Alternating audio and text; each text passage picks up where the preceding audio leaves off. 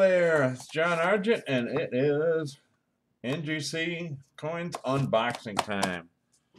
I already peeked at I already seen the email and looked at it, and I know what the grades are, but well, these boxes are an SOB to open. But we already opened it and looked at it, but I can still reveal it here.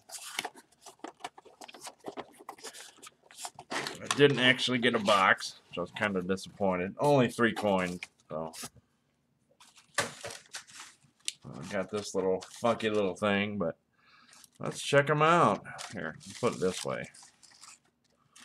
There we go. This is one I was kind of a little bit upset about. I thought it would get, you know, maybe like a 10 or 12, but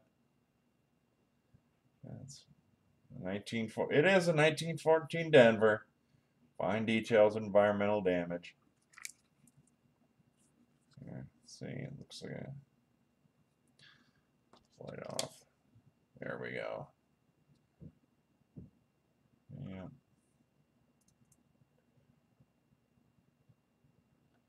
Yeah. Oh well. This is one I bought at the Cincinnati Coin Show. Considering the grade, I probably paid just about retail for it.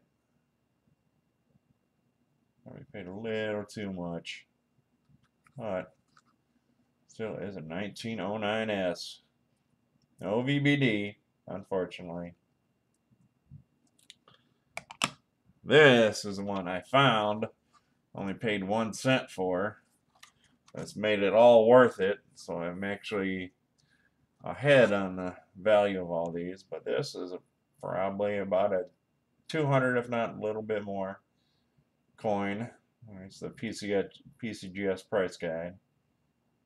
I was hoping this one would get a little bit better. It is a MS62 red brown. Wide AM. Little bit of some kind of staining on there. I'd like to conservation on this one, but I think they did a little bit. See, it's got a little staining on his forehead there. But it's not bad for paying 1 cent for this wide AM. Well, thank you guys for watching, and stay safe out there.